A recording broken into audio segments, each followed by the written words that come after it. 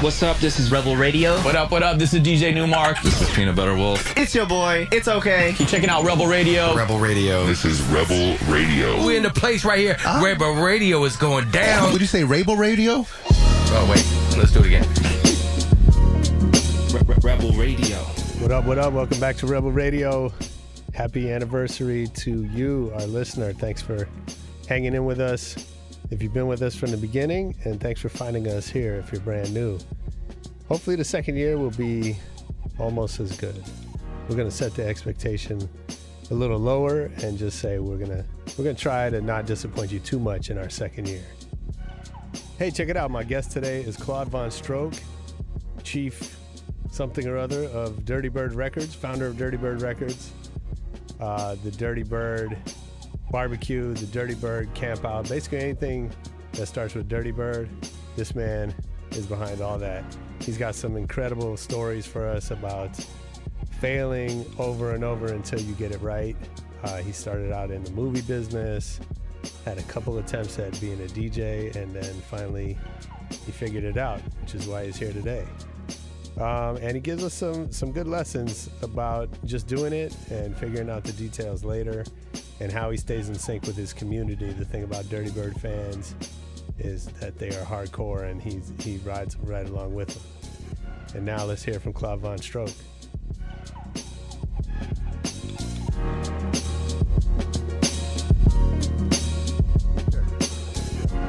Well, thanks for having us, man. I appreciate having us in the lab where it all happens. You're welcome. Thank you. Dirtybird Ground Zero. Very cool. Absolutely. And I'm excited to talk to you because I've been watching your career from afar and enjoying the music and really, you know, seeing everything that you're doing, from the barbecue to the camp out to really this whole lifestyle experience that you're creating for people is just really interesting. Thank you. So I'm excited to learn more about it. All right. Cool. How'd you get started? Were you always into music? Yeah, I was always into music. What was your first? I played the cello. Oh yeah? My parents took me into a music shop and said I could pick any instrument. At what age? At like 9 or something. Okay. Yeah. And that was the one that I could get a tune out of. Okay. I just thought it was the easiest. You picked it, so you're like looking around, you just see this big ass. I don't know what I was thinking, because it's bigger than you at 9 years like old. Annoying. Yeah. That instrument, I didn't love it by the end. Let's just say that. How long was that? I played it for 14 years. Oh wow. It's a long time to not love it. Well, I just did it. Like, my parents are like, you have to play an instrument that there's no negotiating it. Yeah. So that was my instrument. Yeah. I mean, it sounds great and I liked it a little bit, but once I heard the radio and like what was going on, yeah, I wanted immediately to get into that. Like what? There was no information. What's the song that did that? I heard like all the first hip hop stuff. Uh-huh. When we moved, I was born in Cleveland, but then we moved to Detroit area, like the suburbs, when I was maybe 11. Mm-hmm. I was already listening to the radio all the time before that. But when we moved to Detroit, the stations were a little more wide open, like free format. You could hear a lot different. You could hear techno. Yeah. And you could hear hip hop. Yeah. And so I was hearing all this old, like Africa Bambaataa, and Fat Boys, and Run DMC, and Roxanne, Shantae, and UTFO, Houdini, all this stuff on the radio. And so I immediately wanted to figure out how that was getting made, and there was no information. It was just the world was devoid of information, so we just tried to figure it out ourselves. My friend Jamie and I, we would like overdub on jam boxes. Then we figured out. Then we found out what a 4-track recorder was, which recorded 4 tracks on a cassette. Saved up and got one of those. Then we found out about samplers, but still, it's just all like sound on sound. We have no idea what any of the articles mean. Right. Like, we're just... So, and how old is this? How old are you? This is like 12. Oh, wow. 13 years old. Yeah. And I'm you're already making rap tapes. Yeah. Did you have a rapper? I was a rapper. Oh, you were rapping too. Yeah, I made a rap album in high school. Nice.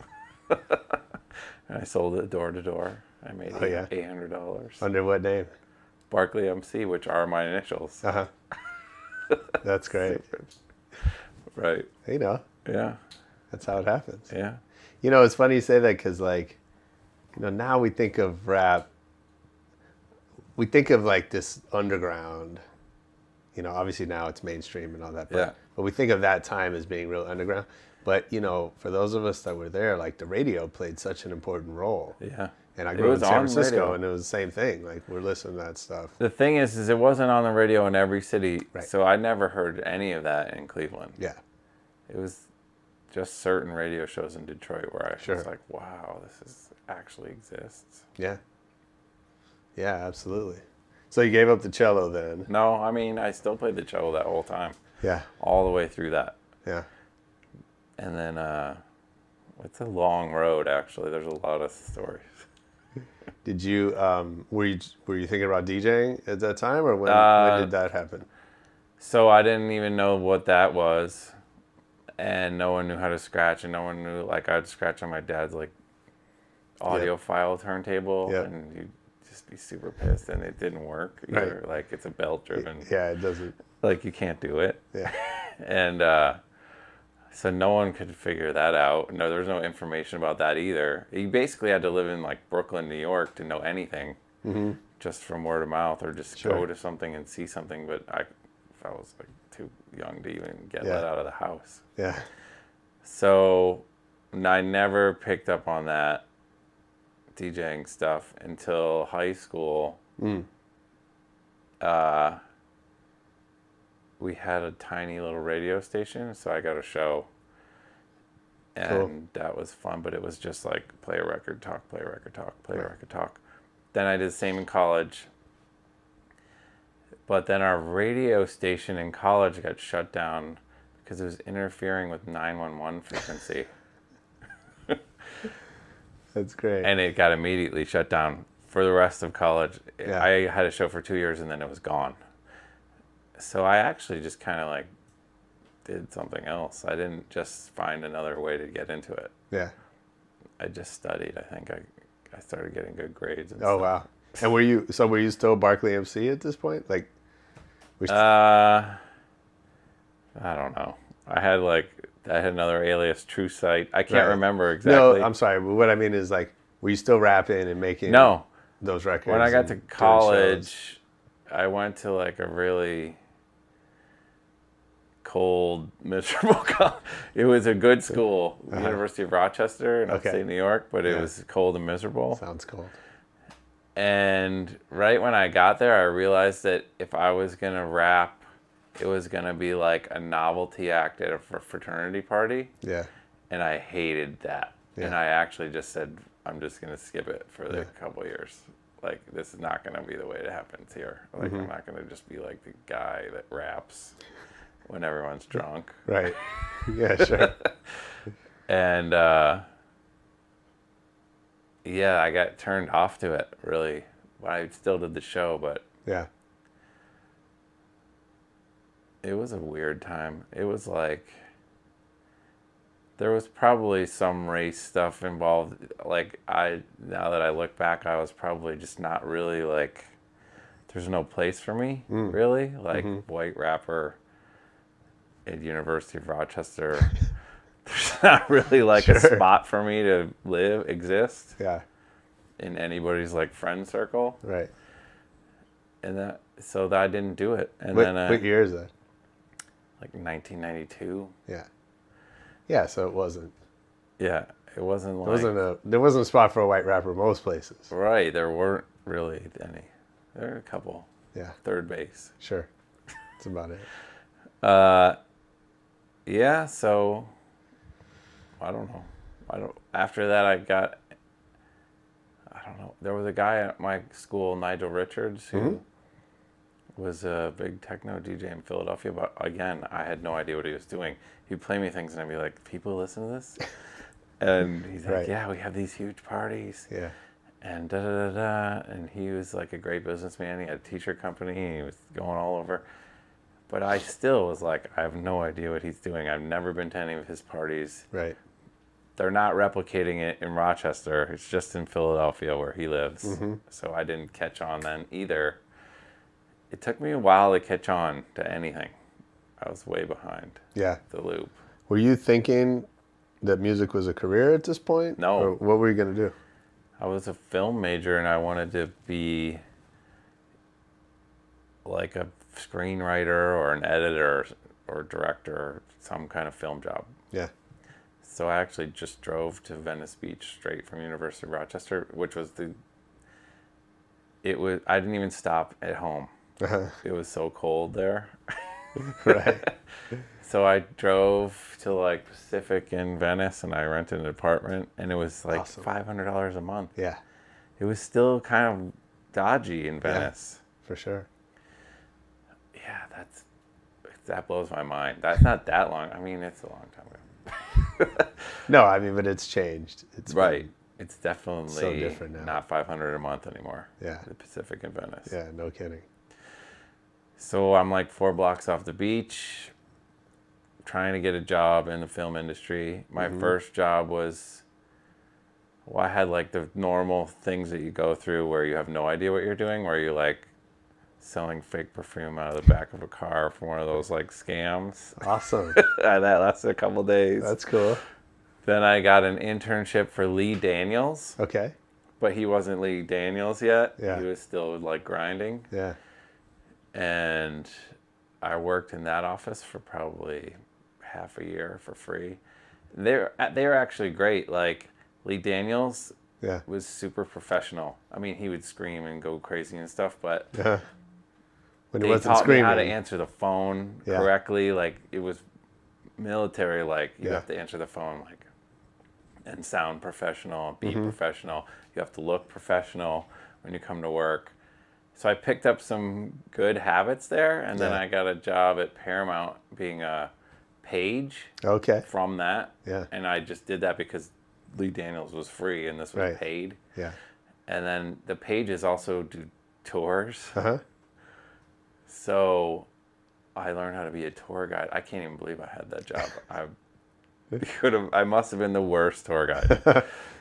But most of the people on the tours were like from France and Japan. Yeah. They have no idea what you're talking about anyway. Right.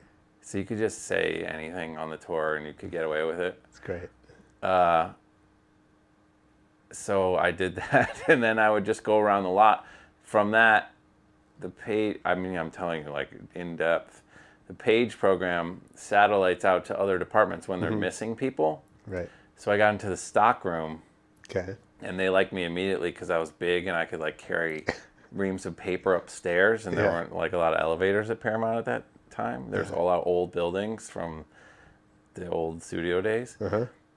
So I got a cart, and I could take reams of paper and like messages and whatever boxes from the stockroom to all the different production places and offices. So that was actually the best job I ever had in LA because I was just riding around in a cart Yeah. with sunglasses in the sunshine around a movie studio, like picking people up, giving them cool. rides, talking to people. It was pretty good. Yeah. Now that I think back of Sure. all the jobs, that was the most fun. So then I just took my resume to all the film productions, and then I got on a film. Nice. Then I worked on like 3-4 films. They were all like super bad movies. Uh-huh. They're all like $90 million movies. I was a PA, then I drove the director to work, and then I would play them my music, and then I got some music in a movie. Oh, really? And then it got pulled at the last second. This is like a whole progression, Yeah. which was like heartbreaking. And then I'm like, forget it. I've been PA for like 3 years. I'm not. What's the greatest possible thing that can happen to me? I become third assistant director, second assistant director.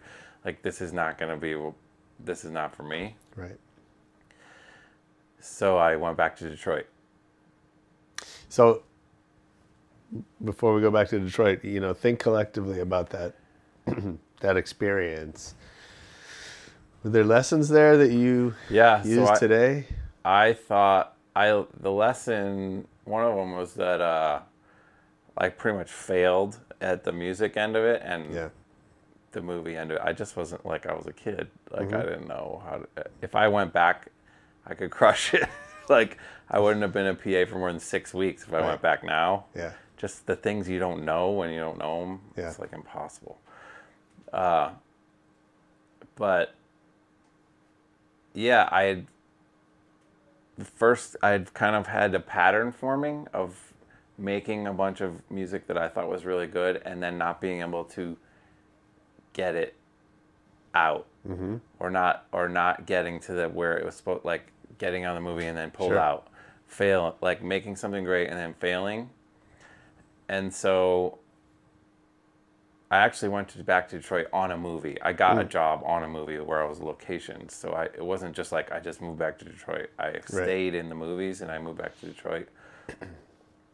But this guy that I met in Detroit started taking me to the real like warehouse raves and stuff. His name's Anthony. We're still like best friends. And then I really saw like what was possible as a DJ. Like to make a room go off and have it be really underground and cool and fun. Who were the DJs? And that's basically the first time I'd ever really seen that. I had just been out to a bunch of bullshit before. Yeah. I was into Chemical Brothers and like I didn't know anything. Nothing. I like Chemical Brothers, but I'm saying if it wasn't at Virgin Records, I didn't know about it. Yeah, sure. If it wasn't like on KCRW, I had no idea what it was. So who was can you think of a show out there that like all the DJs at that time were like Mike Servito, Derek Pleslako, DJ Bone, Dot, who was running his party name was Poor Boy. Those were his events. Brian Gillespie. Stacy Pullen, like they're like it was kind of it's kind of like a local, even smaller locals were super popular. Than like the traditional Derek May. Yeah. That stuff was still like over here. These were like really underground parties. I don't know, but they were really fun. Yeah. And then when did you first get on? So then I started making music again because it was inspiring and my rent was like $500 a month again. But I could work on a TV in Detroit. The PAs get paid really well or whatever, the assistants or whatever you do. Yeah. Assistant producer, you can make $500 a day. Which at that time, if your rent is $500, you only have to work 2 days a week. Or 2 days a month to like cover your expenses. Yeah. So I would work like 2 or 3 days a week on TV commercials after this movie ended. And that would be enough. And then I would make music. And somebody played me a drum and bass mixtape during that. And then I really got into that. Which was also bad timing. Why is that? Because no one listened to drum and bass in Detroit. Nobody. Yeah, sure. So I was in the wrong city again. Yeah. But I was making a genre that no one cared about. So then I started playing. Whose tape did you hear? This guy, Mike Hayner, just made me a mixtape that was like Ed Rush and Optical and all this like super weird, dark stuff. Yeah. Before it got super hard, it was kind of moody. But I had really never heard that before, and it was like from another planet, and I was super excited about it. Yeah. So then I went through like this whole thing of making a drum and bass album in Detroit. DJing it live. No one cares. But I didn't care. I was so into it that I was like, I'm doing it. Yeah. Then I lost that whole album on a hard drive crash. And that was like another huge blow where I was just like, fuck, forget it. I'm not doing it. It's over. So I had like a 2 or 3, maybe more than 3 or 4. Like I was just like, forget it. Yeah. Every time one of these major things happens, I take like 6 months to a year and I don't do any music. Wow. and then I just can't resist getting back into it. Nice. That's kind of the theme of what happened. And then I ended up moving to San Francisco, and then I still was not going to do music, and but I was still really into drum and bass, and San Francisco was the right city for drum and bass. Yeah. But I couldn't get in. So I made another project. I tried to get into that clique, and it was like, all doors are shut. It's like if you were trying to get into Dirtybird. Right. We were very tight. Yeah. And I could see it being difficult. Yeah. But I was like the guy on the outside getting into their thing, and I could not break it. And it was also very evident to me that I wasn't learning from a club standpoint.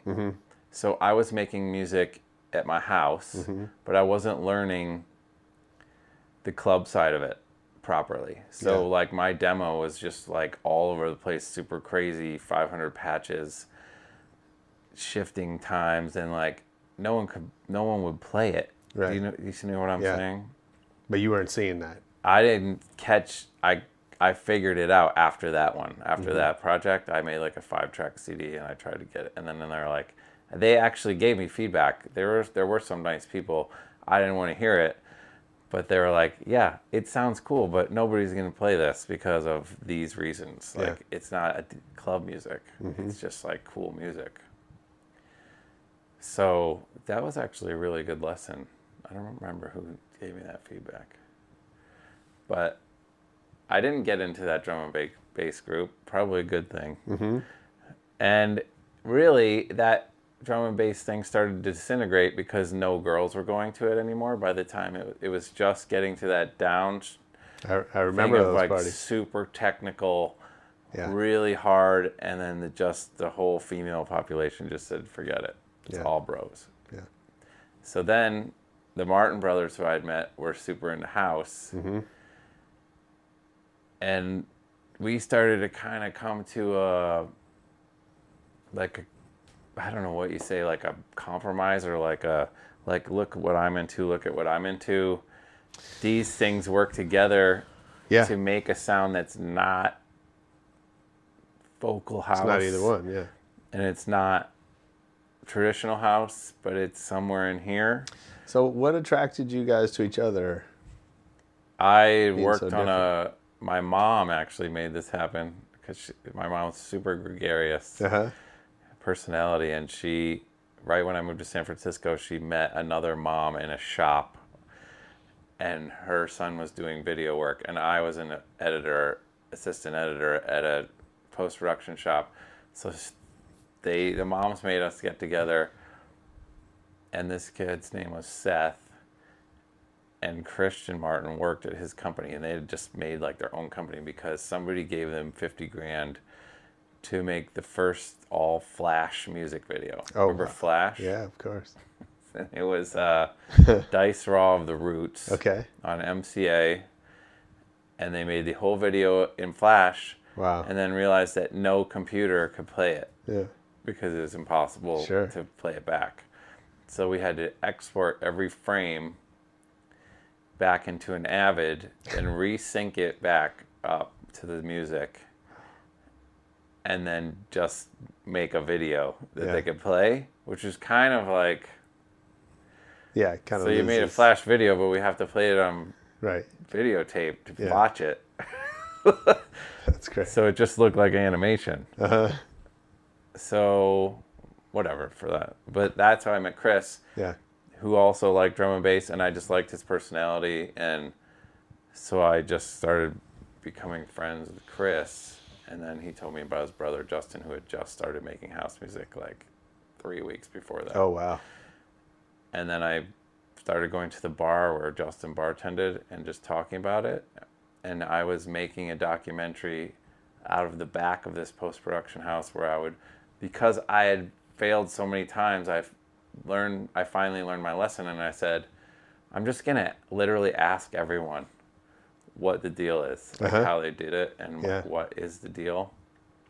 So I interviewed 50 DJs whenever they would come through San Francisco, and I went down to Miami, and I would use the equipment out of the post house or get shooters from Craigslist. I didn't even own a camera, but I directed this whole thing where I had Paul Van Dyke and Juan Atkins and Orbital, 50 acts on a project, all telling you how they made it, what they did, how to run a label, how to DJ, blah, blah, like all technical stuff. And what was the most helpful stuff to come out of that?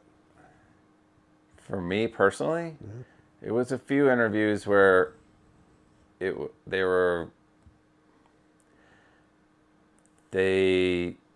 like Derek Carter and Theo Parrish were like, you just have to live. You have to live it if you want to be it. Kind of interview. Like, if you want to be a DJ, then you should find out everything about it. You should go work the door. You should flyer. You should make mixtapes. You should be in everybody's ear. You should go to the record shop every week. You should talk to everyone. You have to you just have to live it. You have to do it. Yeah. So that was really great advice. And just at that same time, I was starting to realize that it was important to have a group instead of just, I'd always gone on it like nobody knows what I'm doing.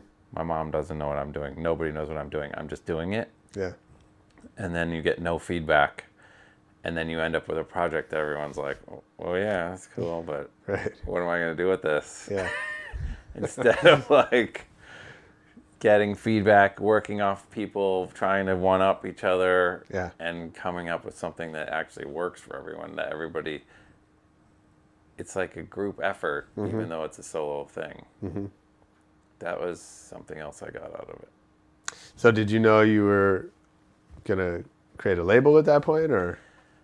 So I became Justin Martin's manager when he got assigned. We were taking his demos down to Miami, and his brother handed it to Ben Watt, and Ben Watt called him like 2 weeks later or something and said they wanted to sign it. And I literally just talked to every DJ in the world. I knew a lot of information, and I'd edited their interviews for 4 hours apiece. I was just like a wealth of information about what to do. Yeah. So I said, I'll manage this for you, and I'll look after you and make sure this goes through okay, because Justin's not super business oriented. And so I did that, and then I started working with Ben Watt out of it and bringing him to town and like co-promote. He had this like thing where he only wanted to play for promoters that he trusted 100% to like bring him into the right space. Sure. He's like kind of high maintenance type personality where he needs to know it's going to be the right club in the right city. So we knew, because we were going out and we knew everything about San Francisco, I was like, why don't you just have us, we'll work with the promoter from the club, but we'll bring you into the right club. Yeah. And so we started doing that, and then I would have Justin open every time. So it was actually Justin that gave me the like whatever hubris to like think that I could do it. So he had a track, and I'm like, Justin started making music eight or 10 months ago, and he has a track out, and I have been making music for 20 years. Yeah, I can probably do it. Yeah. So that's what happened. Yeah. And then what was the first thing you put out? I remixed really his first record that we released on Dirtybird. I did the remix. And I hadn't even thought of Claude VonStroke name yet. So if you actually go back to DB001, it's Barclay Crenshaw remix. It's not Claude VonStroke yet. Yeah. Until DB03. Okay. Why'd you decide you needed a stage name? It just happened. We were out and we were just all messed up, and we started thinking of fake minimal techno DJ names, international DJ names. So everyone had to think of like their name if they're from Germany or whatever. And then that name just popped out, and it just made everyone laugh. And there were these girls that we were with, and one of them had a birthday the next week, and I was DJing at this tiny bar called the Tunnel Top. Mm-hmm. And she printed this huge flyer, and it said Nicole's birthday featuring Claude VonStroke, and she put my name in huge letters. That's hilarious. And then it was almost like they did it. Yeah. The people like that I was hanging out with made it a thing. Yeah. And so I had just finished the Deep Throat record, and I was like, ever since we said this name, it's like nonstop. People just say it. So I'm just gonna put that name on the record, and that was it. Like, that totally worked. That record did. That was my first record, right? And it did amazing. Yeah. And then it was probably my 500th record. Right. It was my first release. Yeah. That's right. So, and then all of a sudden you're a label, and you have. Yeah. Then so. One of the things I had learned from making the documentary thing was that I had to save up enough money to make it through 5 records. And that was why all these little labels kept collapsing in San Francisco, because they didn't know that distributors never pay. Yeah. So I had saved up enough because my wife was working on this like child's toy company, Leapfrog, and I knew everything about filmmaking, so they would do prototype toys and then have a 4-year-old kid come in and play with it. Nice. And we would shoot it, them playing with it, and I would charge them like $10,000 just for the shoot. Wow. But then the killer was that I made this monstrosity VHS duplication thing in my bedroom. Oh, no way. Where I could copy 12 VHSs at once. And then I would charge them like $8 a VHS, and it would cost me like 40 cents. Yeah. So and then they would ship them to all the shopping malls. So I would just crush them on the VHSs. So I saved up $25,000 to start Dirtybird. Nice. Because my wife just got me these like windfall jobs. Yeah. And then that was and she also said if I really focused, she would give me a year where she paid the rent, because she had the job at Leapfrog, so she was doing great. Wow. So it was a really perfect timing of everything. Yeah. And it just worked. Yeah. That's cool. And so, cut to now, Dirtybird's a label, but it's also, the series of events with the barbecue. Yeah, so we started as a label, and it was really, I never really thought that it would be more than a label, which is kind of short-sighted actually, but it just grew and grew and grew, and things just started to become more and more obvious, like, oh, duh, we should sell t-shirts. Right. But they should be good. Yeah. And, like, we should make nice stuff instead of crappy stuff. And, yeah. Some of that is like the different management houses I've been through, and like I've been through shops where like I see how things operate and I pick up things and stuff like that. And but the whole industry shifted towards events over the last 10 years.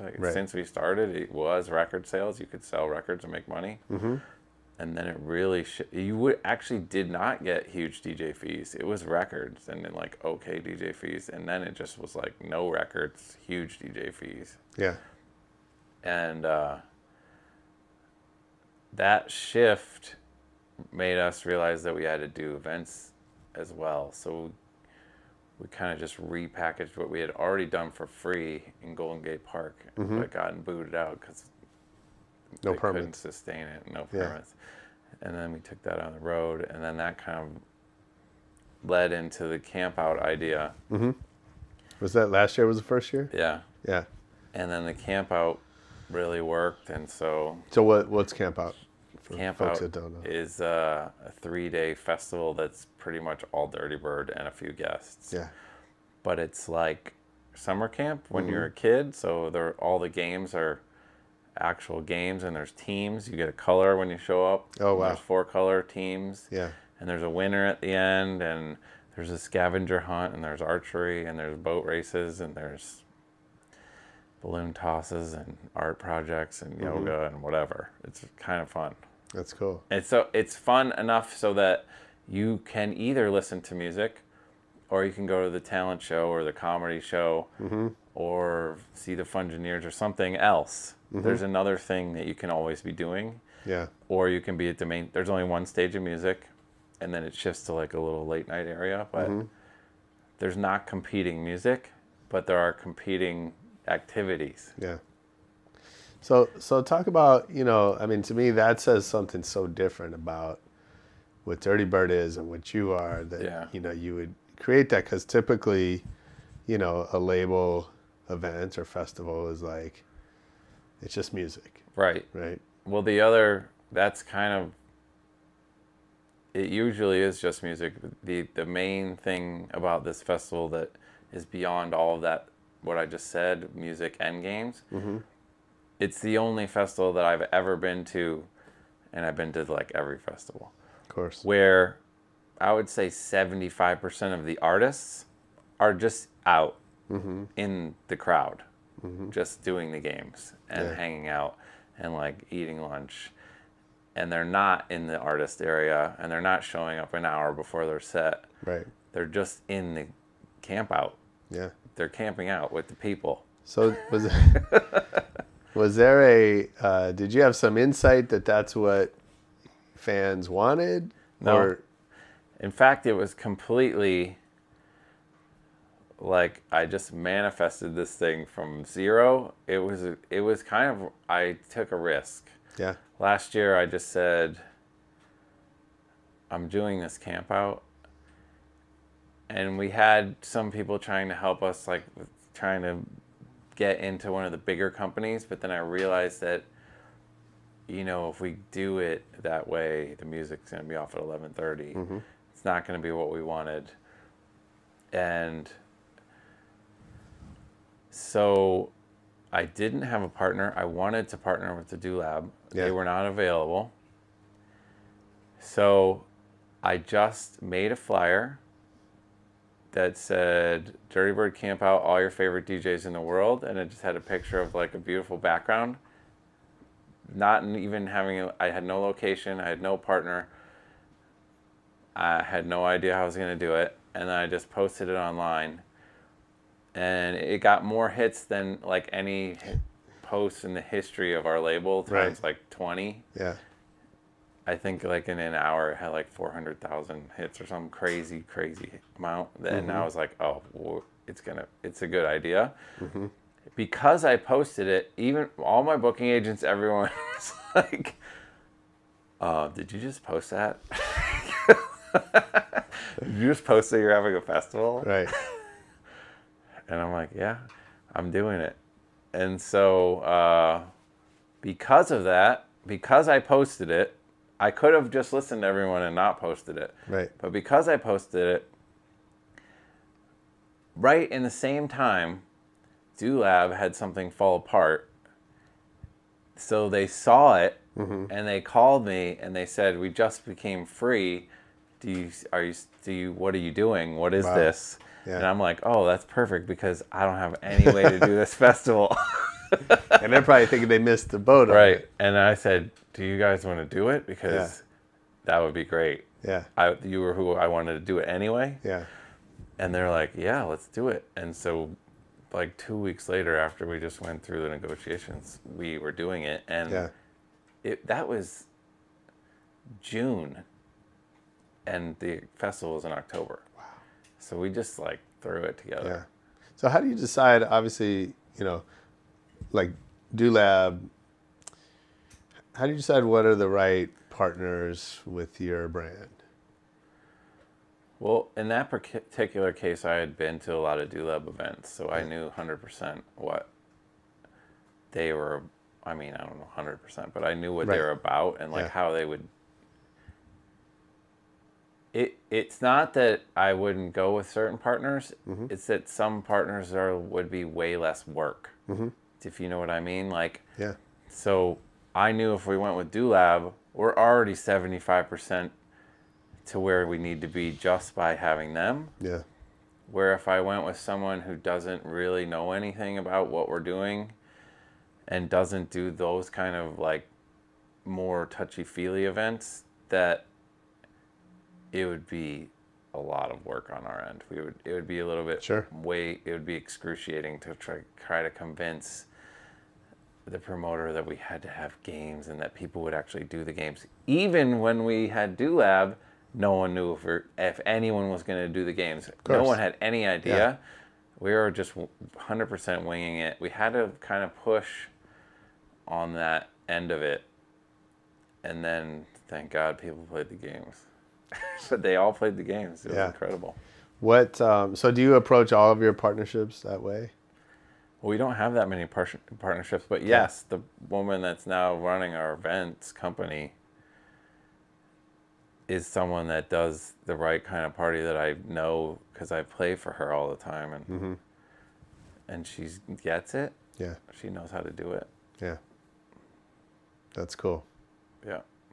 I will also say that AM Only has been super helpful and supportive and like really able to get us there in a lot of ways. It's not always like, hey, we're just going to do a party. We need help from everyone. Yeah, sure. And do you involve sponsors in the stuff you do? No. In the barbecue? It's crazy. We don't have any sponsors. Okay. We have Void. They hook us up every year. We do a nice deal with Void, and they're like a sponsor, but they're not. It's not free. Right. So I don't know. We might have a sponsor this year, but we still haven't even heard back. But you want sponsors. But honestly, we don't have any sponsors, really. Last year we did Mike's Hard Lemonade for a couple. Cool. But I'm not going to, whatever. I can't get into that. No, it's fine. I'm just curious how you... Yeah, we would like to have a sponsor because a sponsor isn't really... The sponsor has to be the right kind of sponsor. They're not invasive. Right. And like branding everywhere with signs. That was one of the nicest things about Campout. It's just like, it just looks like a camp. And there's not a bunch of crap everywhere.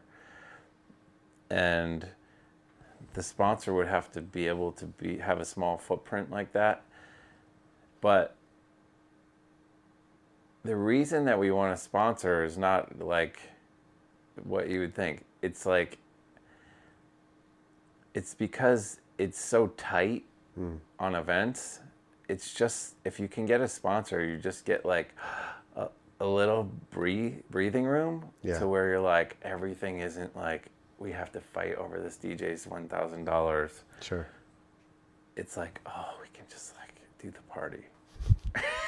Do you know what I mean? Sure. Like, we don't have to be crazy over the art costs and all that. Yeah, absolutely. Same time, I mean, it feels like you're very protective of the brand. And, you know, I get the sense that your fans are, you know, I've read some stuff about that, you know, you guys make dance music for like an older generation.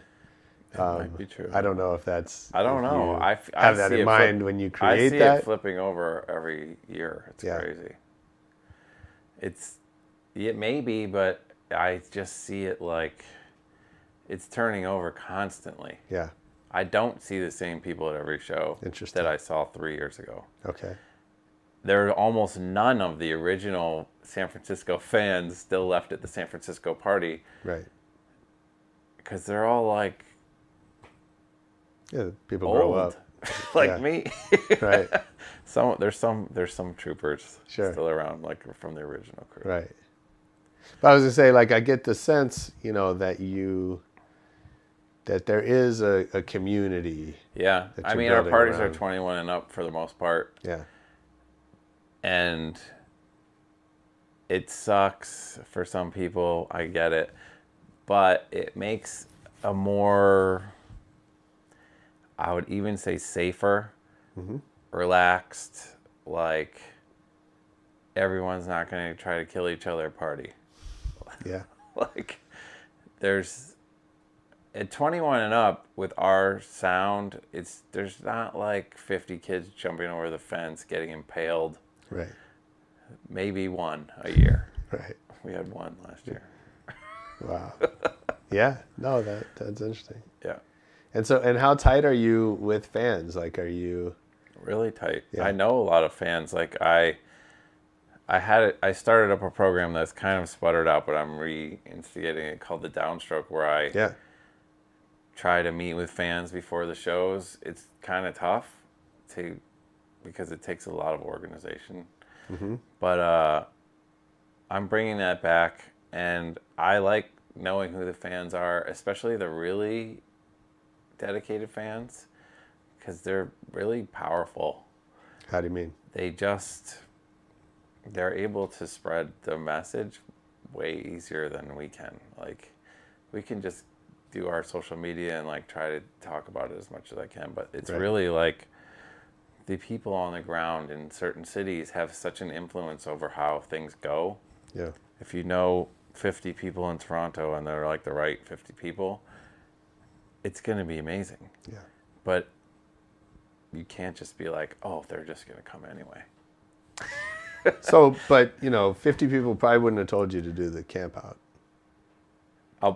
Probably 50 people told me not to do it. Right. Exactly. So so that's my question, is how do you balance, right, that connection to fans and the feedback you get from them? Oh, the fans all told me to do it. They did? Oh, yeah. The fans are like, you should do another one. Really? That's how I know it's going to work. Yeah. That's how I know this year's camp out is going to be amazing, because every single town that I go to, they're like, to camp out, I can't believe. They're either like, I went and it was amazing, or I can't believe I didn't go because this guy went and told me about it. And is that through social or is that face-to-face? That's like word of mouth. Yeah. Yeah, that's just them talking to me that's cool. at the shows. Yeah.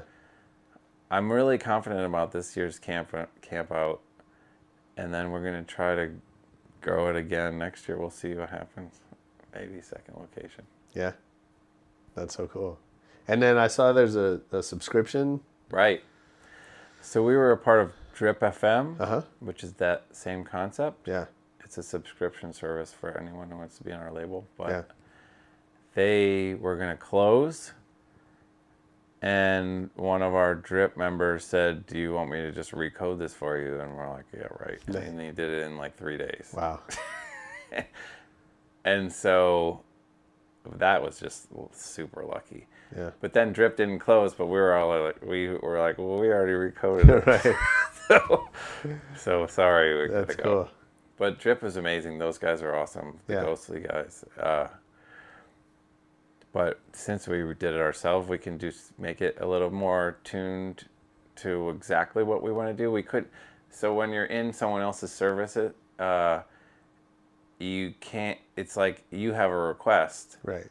But unless the other 75 labels are dying for it, it's not going to happen. Yeah. So we're able to do some stuff ourselves like in what? Here, like. So one thing I was trying to get into Drip was to watermark the tracks, because there's always like 2 members from some Russian file sharing thing that just pay $6 a month, and then it's everywhere. Right. All you have to do is watermark the file, and then they're banned, and then you're like good to go. Yeah. We could not get that through. Oh wow. I want to be able to add more like tutorial content, and ways to do ticketing that are more integrated into the actual service than just like email us and we'll put you on the list. Just, it's gonna, maybe we'll get it onto the phone. Just things that are just more tailored to our specific thing. Yeah, that's so cool. And since it's a kind of a closed circuit, we can do bootlegs and things, and it's not really like no one cares. Yeah. It's like 500 people. Yeah. That's great. So they get super into it. It's great, but I think, obviously there's Drip and there's starting to be more of that stuff, but the Bandcamp just announced their thing. Yeah. But it's so, I think it's not obvious to a lot of people in your position why it makes sense to do something like that for 500 people. Yeah, it's really great. And one of the main things that took us a while to get into our thing was the commenting. Yeah. Because that's where we see people interacting the most. and we couldn't get that out on the beta, and it just started like 2 weeks ago. We got the commenting thing up. That is great, because then you can just go in and be like, dude, people like this record. People talk to each other. They interact. It's like a mini social network. Yeah. And those 500 people are really into it. I'm sure. And if we can get it to like 2,000, then maybe the record label will make money. Who knows? Well, we were talking about that earlier, right? That the money is not in the label, right? It's not in selling music. That's true.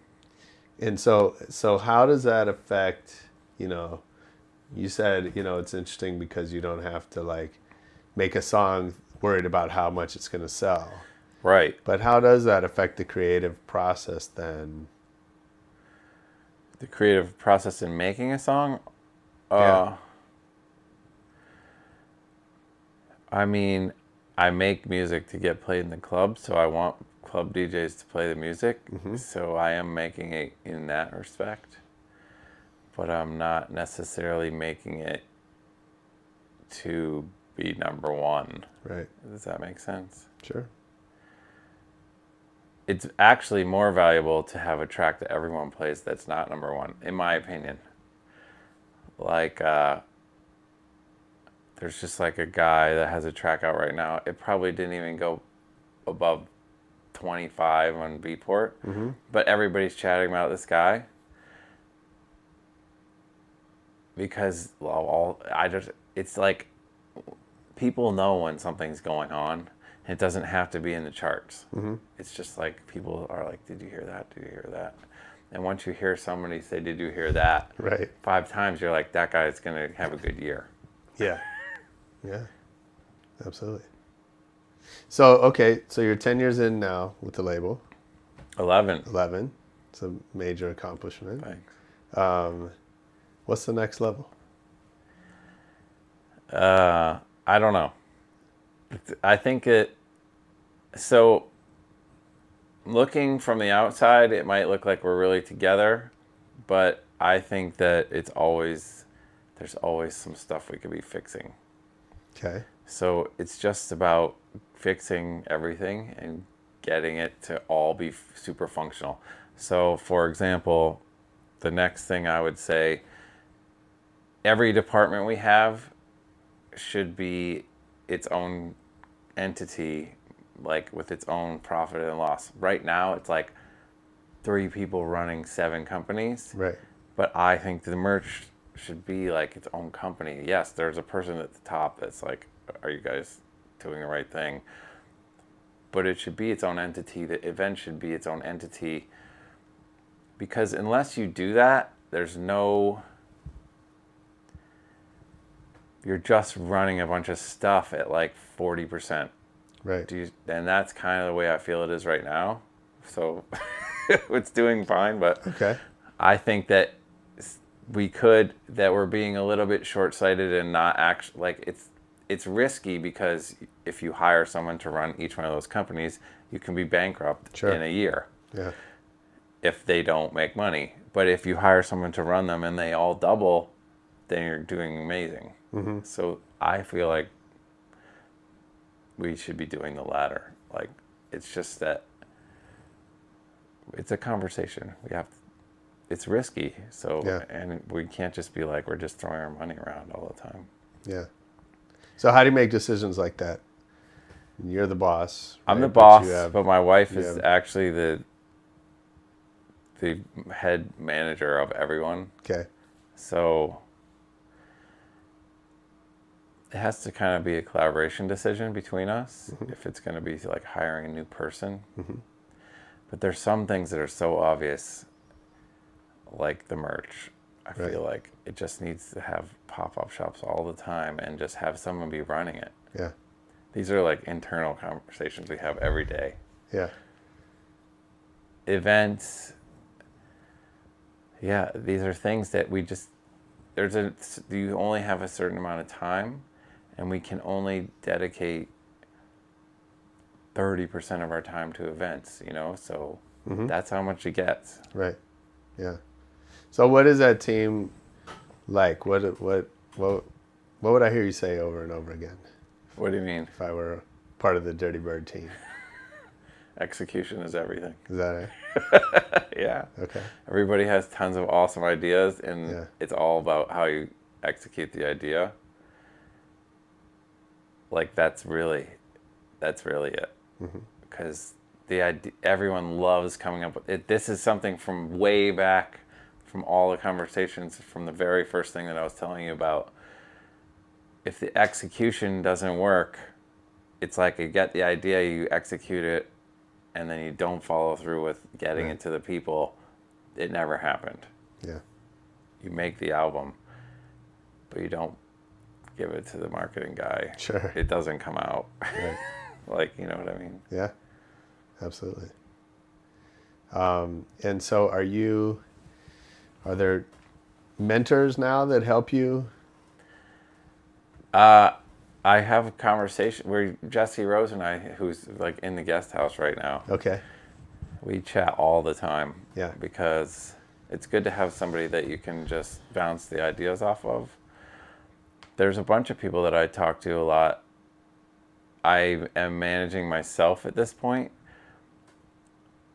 And I'm the kind of artist that I've took me a long time to figure out that that's what I need to be doing.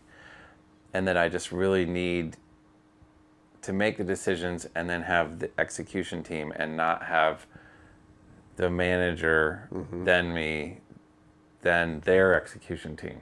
Right. Do you see what I'm saying? Yeah.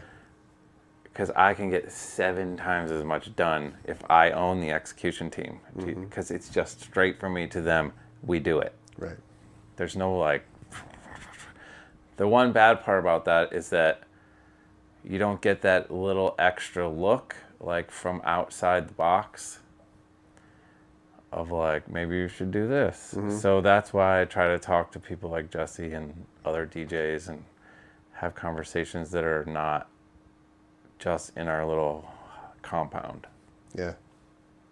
Yeah, it's difficult though to figure it all out. Sure. Of course. Yeah. Well, we'll let you get back to work in a minute. I have a couple final questions.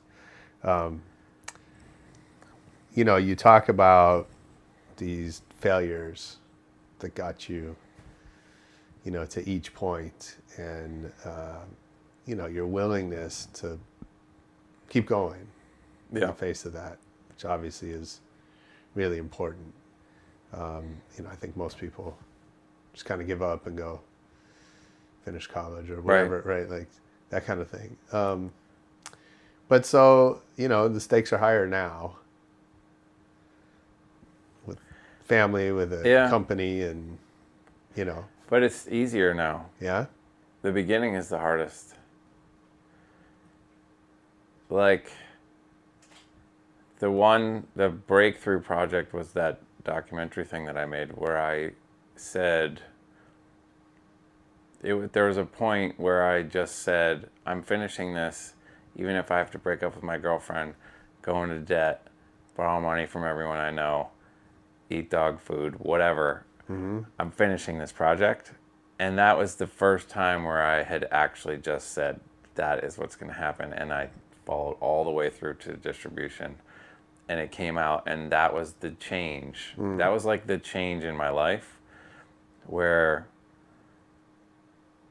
I worked so hard that everyone hated me by the end of it, but I did it. Like, it was done and it was over, and it just flipped. Everything just flipped at that time. And I was like, I can do it. Instead of like, I'm just doing it and hopefully someone likes it. I'm like, I can do it. I just flipped my mind after that project. And I think that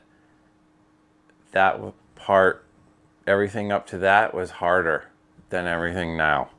Now I feel like I can do it. Like, we can think of it, we can do it.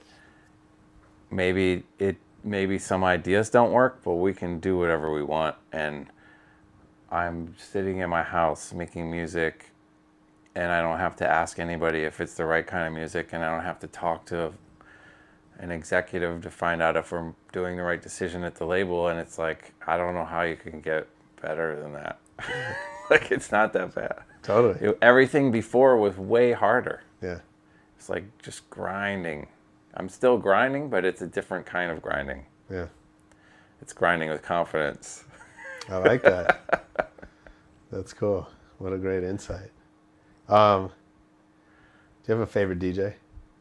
I really like Gaslamp Killer. He's like he's the most entertaining to watch for me. Nice. He's awesome. Yeah. That's cool. Well, let's promote what's going on with the label. What's coming up next? The next thing is an anniversary package of Who's Afraid of Detroit. We're releasing it in Detroit. Mm-hmm. It's like a full Detroit thing. It's got Octave 1. I did a remix. Mark Hool from Windsor. It's only right across the river. And, oh my God, Vision Quest. Okay. Those three guys are from Detroit. And then the artist that did the art is from Michigan. The director is the guy that I went to the raves with. Anthony, oh, wow. And he's like a big Ford car commercial director now and all that stuff. He did the music video. We have a pop-up shop at the festival for all 3 days. We're having a party.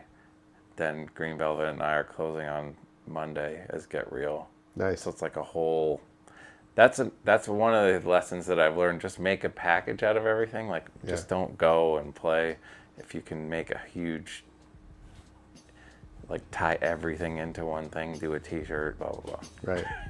So yeah, that's what cool. we're doing. That's our next big thing. Love it. Yeah. That's awesome. Well, thanks Thank for doing you. this with us, man. I Sure. appreciate it. Absolutely. Come back anytime you want My to. son's been just like standing behind you going like, what are you going to be doing? Nice.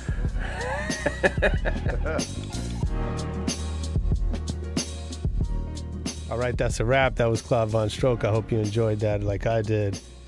Join us next week for a very special... I say everything is very special. I hope you notice that. But I'm not going to tell you who it is, but I love this guy, and he's the head of one of my favorite brands. We'll leave it at that. You'll have to come back and find out. In the meantime, hit us on Twitter at Rebel Radio Net. Send us a birthday shout out for our 1-year birthday. We'll send you a picture of a cake. Hit us on Facebook or leave us one of those nice 5-star reviews on iTunes. We appreciate it. See ya.